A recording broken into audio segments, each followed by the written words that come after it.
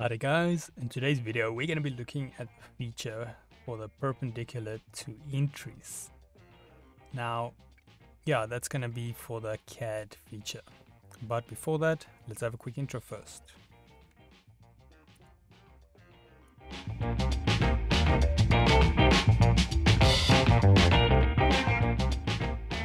So today's video can be found on softwaretraining.co.za.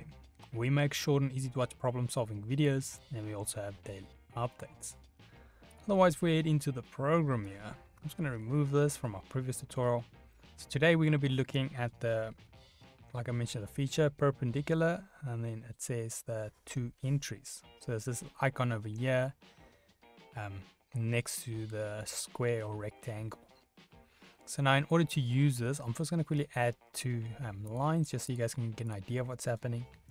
First one, I'm just going to go 100 on the horizontal. And then this next one, I'm going to have a bit of an offset. So I'm going to make the height, say about 20.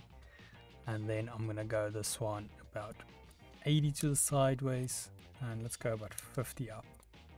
So there we go. We've got our two lines. Let's just center this nicely so we can see what's happening. Now, in order to work this feature, you're going to have to select both your shapes or your lines and then use the hotspots. But you'll see it works slightly different. Like if I select this option and I go to our hotspot, how it's going to work, if I click this hotspot over here at the bottom, it's going to make, how can I say, let's just demonstrate it. So if I click here, it will make the perpendicular line to that point from the perpendicular to this line.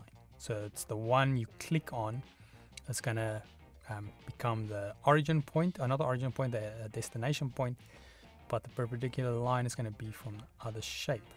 So if I just select these two again, click on it, and let's select the top one this time. Now you can see it's a straight line in a vertical axis because I clicked on this point, so it's taking the angle of this line. So that is something to keep in mind. It can be confusing at first, but just keep in mind that if you want the line to be perpendicular with this line, you have to click on the opposite line's point that you want to do it to. So it's a handy little tool. You can obviously use something like that as a guide if you wanted to remove it, and it can go quite complex with the outcome.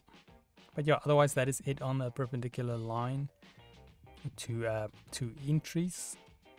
And in the meanwhile though, if we head here to softwaretraining.co.za, you guys will notice we've got a variety of different softwares we do cover, and you can also isolate your search on the top right.